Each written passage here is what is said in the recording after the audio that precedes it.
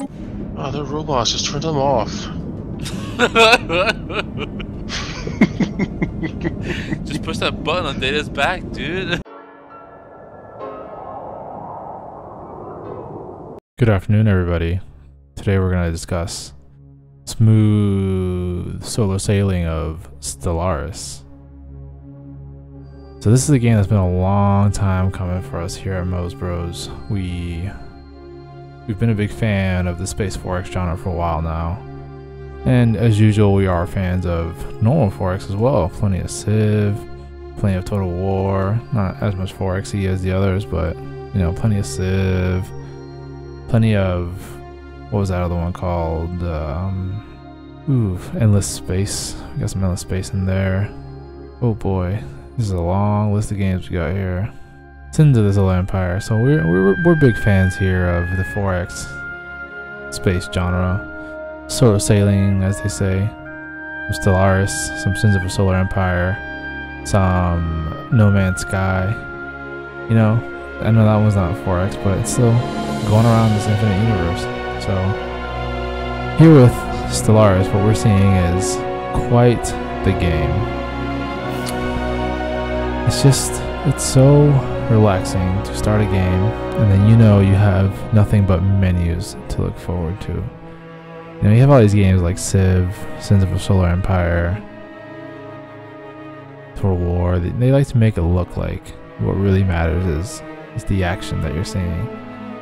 But then comes along Stellaris, the kind of game that just lets you watch growth happen. Empire growth through charts, bars, and graphs. Do you need any more food? No, I'm okay on food. Okay, No, sure. I'm good on everything except sprawl. My sprawl's really bad. Yeah, I'm a little over on sprawl. What's yours? 110 over 106. Oh, mine's way worse than that. Mine's 88 over 72. Yeah, that's terrible. I've got an administrative office on the way, but we'll see how that goes. My big problem right now is power, but I've been building generators just like crazy. Yeah, I've got plenty of power now.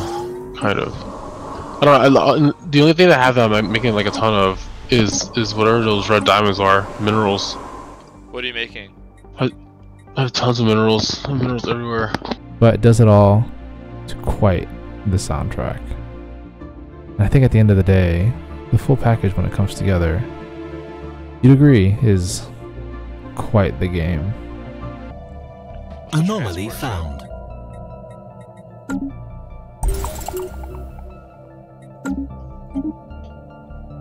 So much shit just happened right now. What the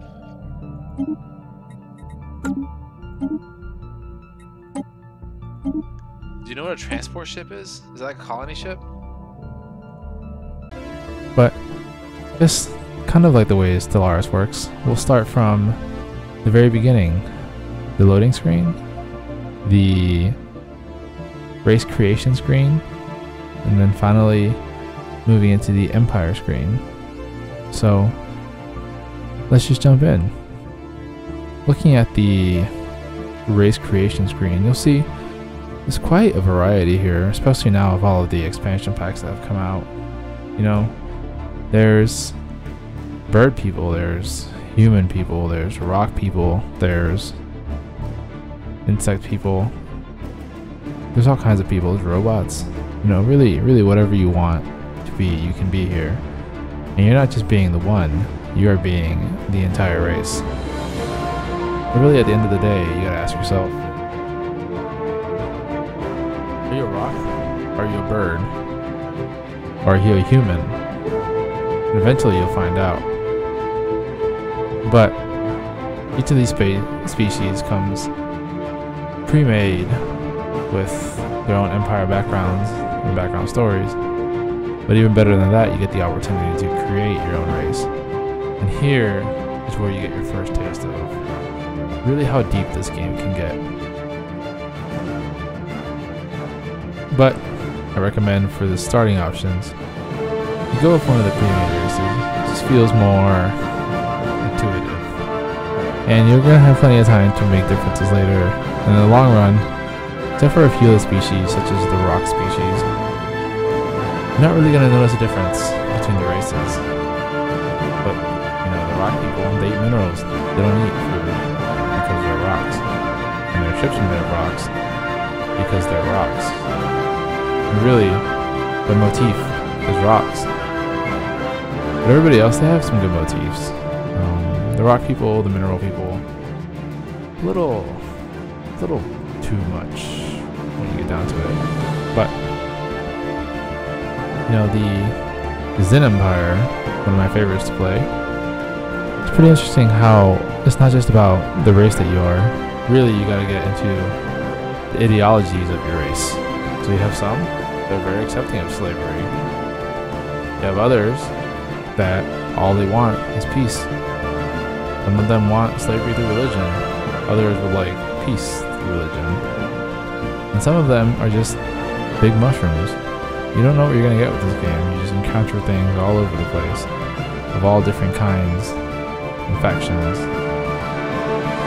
So, whether you're a platypus, a bird, or a reptile, really what's going to matter is what do you look like on the galactic scale, and where do you want to move forward with.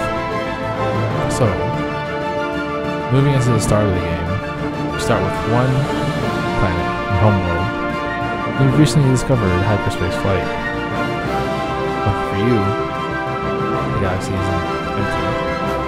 So you're going to advance quite quickly once you discover you're not alone out there. But the early game, I'd say, is, to me, the most fun part of the game. When you first start discovering at a slow rate, small stories here, small stories there. One of the greatest things of this game is that it builds itself a unique story for every race that you run and for every game that you play. Oh look, more unemployed humans. And also I have pre-sapient Ugarlarks. But I can't send them anywhere else. Depending on which artifacts you find and how you want to research them, or what your choices want to be, or really what kind of an empire you have. But maybe there are other ways to play it, but I seem to always play towards more science, as the stories that you get to read are quite in depth. From finding old-timey theme parks that turned out to be worldwide killing machines, to discovering an unlocked DNA genome in your species that turns you from a reptile to a bird over the course of 10 days, until finally your entire species evolves from your reptilian roots into the nice glowing manes of the avian inversion variety. Anyways, this beginning part, this is definitely the most enjoyable part of the journey, because it feels like these are still in your control. But quickly you'll realize you need to expand if you are to survive. And this is where my problems begin with the game. Up until this point, everything seemed above board, I would say, until we start getting into the empire management scope of it. So you start spreading out, and as you spread, there's a few things that go into place that will destroy your empire. Things such as control, order, your resources, the food consumption of your people. And I would say this is usually the most fun part of one of these games for me, but in this game, it seems arbitrary. I couldn't tell you how many times I have a significant food surplus as my worlds are developing, and then all of a sudden, with no new worlds being developed, no new technologies researched, with no enemies coming aboard to invade my property, all of my people began starving very quickly. I don't like that. I don't like it one bit. There's no log to tell you what caused the change. There's not a famine indicator. There's not anything specific that will point you in the right direction. What there is a little ticker at the top that says -200. and you have 15,000 left, and you better not hit that fast forward button, because it'll go quicker than you think.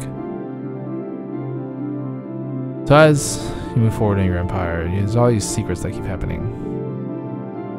One of those is research in this game is done with a random number generator. So you don't really know when you'll have that battle cruiser or when you'll have the upgraded spaceport.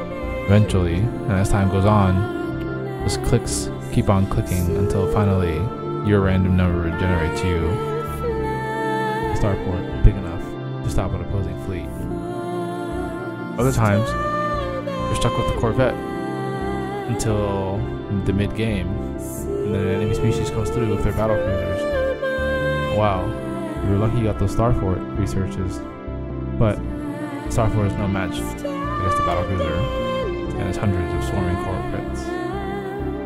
And my hundreds of swarming Corvettes, usually in the dozens, not the hundreds, definitely stands no chance. Usually in these campaigns, once the aggression begins, the aggression goes and goes and goes until the aggressive side either wins or burns themselves out. Wait, so if I stop trading with you, your society just goes under? Yeah, we depend on you. Wait, for food? Yeah. Yeah, you saved my life. I notice. This is one of the cooler events in the game, actually. As they get aggressive, you'll see the empires of the galaxy start to join forces. As they join forces, more trade happens, more prosperity occurs in the face of this overwhelming danger coming your way. But in the end, there will be casualties, and even further in the end, likely the galaxy will fall. And that's not even to say about the endgame content.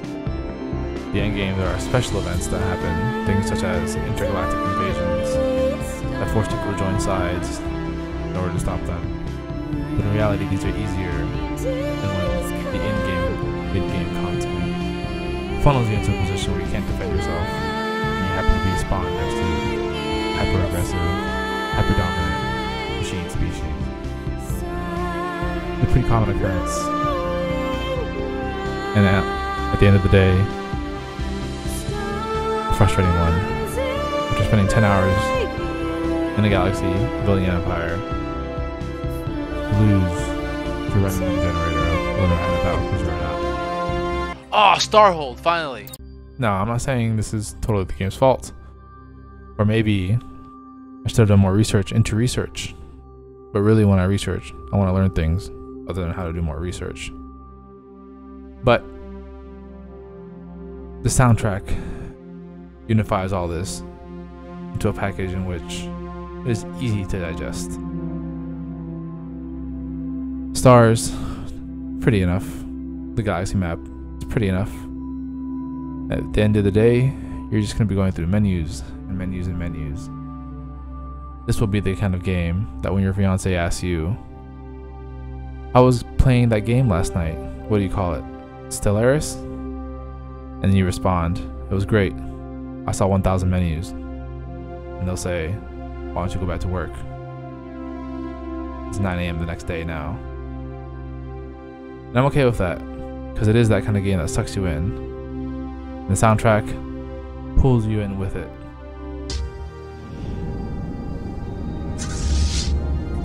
Schoolwork. In the Fleet Manager, we can create templates for our military fleets. As our fleets grow in size, these templates make it easier to quickly order replacements for any losses they may have sustained. Now, as good as the soundtrack is, I do not want to sing its praises too much, or it does begin to repeat itself, because you are playing this game for 10 hours straight.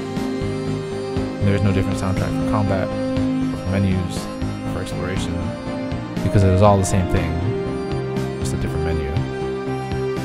So you will listen to the soundtrack one way through, 2 ways through, 3 ways through, and you'll remember back to the day when you first played the game, and the soundtrack struck you like an angelic chord, and drew you into this game, so you would accept the hell that was the menus coming for you. But still, you soldiered on because the soundtrack kept giving and giving and giving until it had no more to give. At which point it was just a stump to sit on while you started playing your YouTube soundtracks. The game compared to Sins of a Solar Empire earlier, and I want to say it's a better game than Sins of a Solar Empire. But at the end of the day, that isn't true. For this game, it's exciting, the stories are exciting, and the ideas are great. But even through just 2 playthroughs, you begin realizing you've got the same stories again. The same theme park story, the same giant floating entities between the stars, the same sentinel species guarding over a tomb,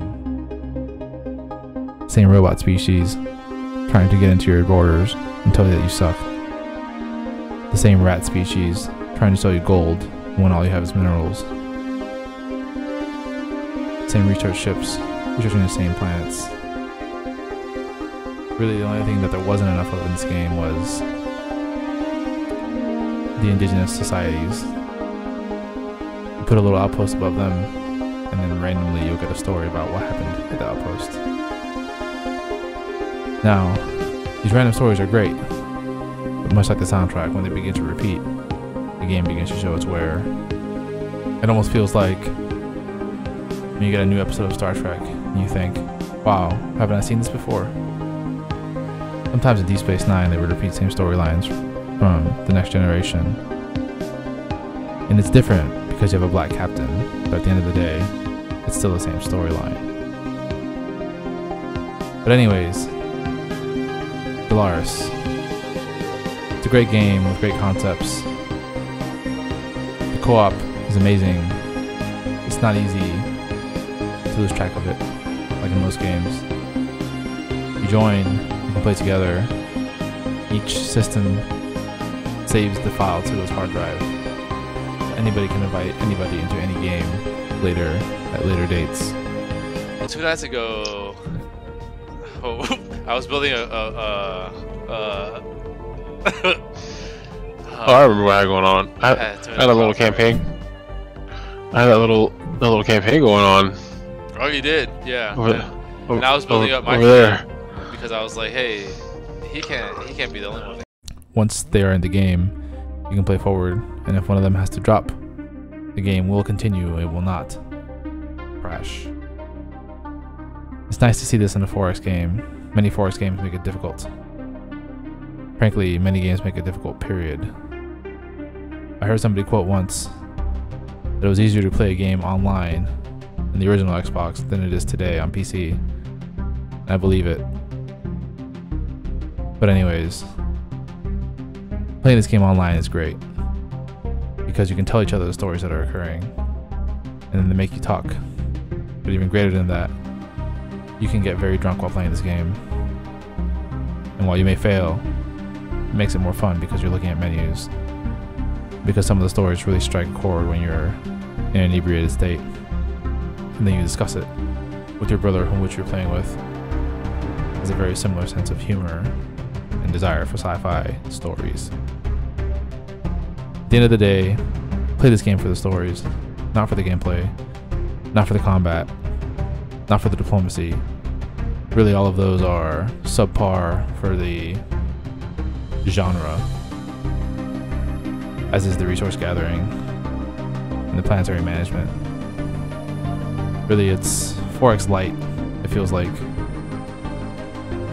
at this point they should have dived more into the combat, or more into the city management / planet management, or diplomacy, or any of the above. But as it stands, the game feels light, like a quick version of the 4X. Not a bad one, but a quick one that I'm sure is deeper than I'm giving it credit for, but does not ask you to dig that deep. So I do not recommend this game to all those out there. I recommend this game to people that want to read sci-fi, that suck at reading and hate reading, and must be tricked into it. But if you're like me, and you like sci-fi, and you would like to be tricked into reading a sci-fi novel, play this game. If you're not like me, and you're good at reading books, read a book instead. If If you want to see combat in your 4X game, play Sins of a Solar Empire. If you wanted to see diplomacy and resource management, then play Endless Skies.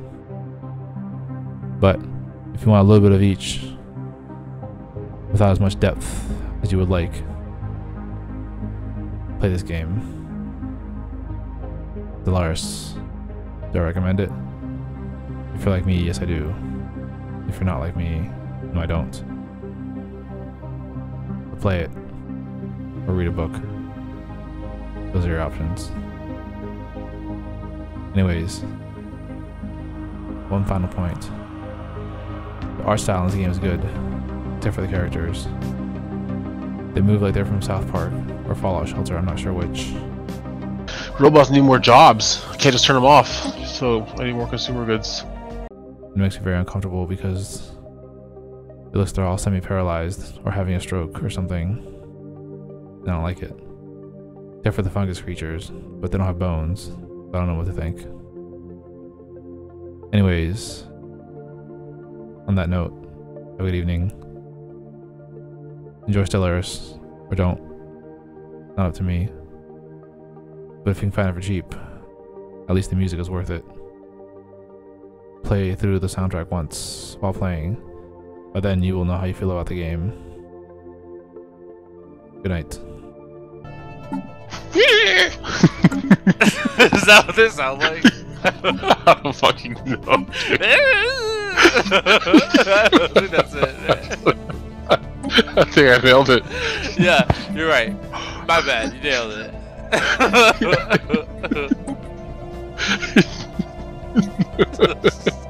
So terrible, man. Look at his sense. It'd definitely be more like. Like what? Why? Why is there so much air coming through it? Because it's tube mouth.